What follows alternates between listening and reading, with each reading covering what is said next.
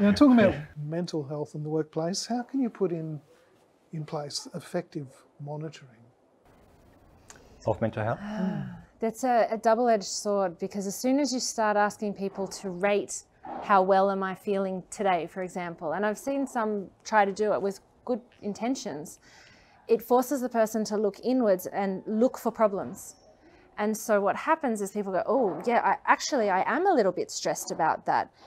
And they snowball. It builds, and it becomes a focus of looking for problems, as opposed to how do I just feel even better? How do I feel even more confident, more capable, more resilient, stronger, happier, more relaxed, more creative, all of those things. So what ways can you monitor it? I think less is more sometimes. You do want to take the pulse of the organisation, and you can do we recommend sort of an annual basis, having some kind of survey that covers on a number of different topics, but mental health wellbeing should be just one of them.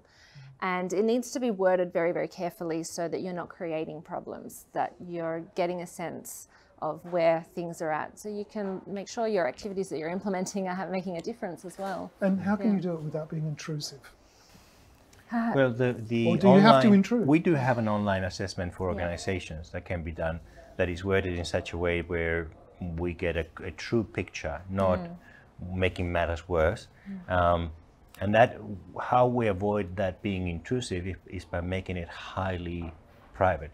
So we get the results and we don't know who said what. It's just gone out to the whole workplace. So it's completely anonymous, and that gives organizations a true picture of where things are at. Yeah.